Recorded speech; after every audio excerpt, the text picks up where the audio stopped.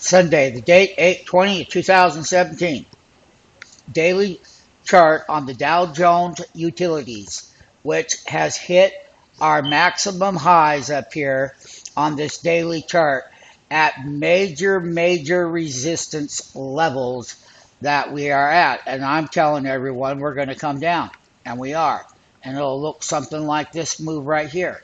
So they've been buying the dip all the time. We can just see that clearly. And we can clearly see that we're overbought on this Dow Jones utility. Not only that, if you take a look here on the Dow Jones Utilities weekly moving averages are still kind of flattening out between the 10-week, which is that blue line at 715, the red line, which is the 20-week at 707. This particular trend line right here is when we hit that, we had a nice sell-off in 2016.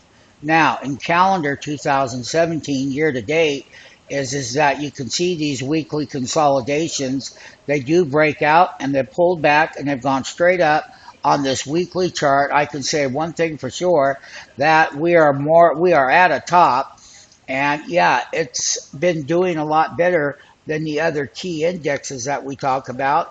But listen here, we're putting a double top. If it goes up, we're going to hit that reversal and the Dow Jones Utilities will come down. And like I said, here's your top right here on a daily. And you can see what happens when we get overbought. They come back.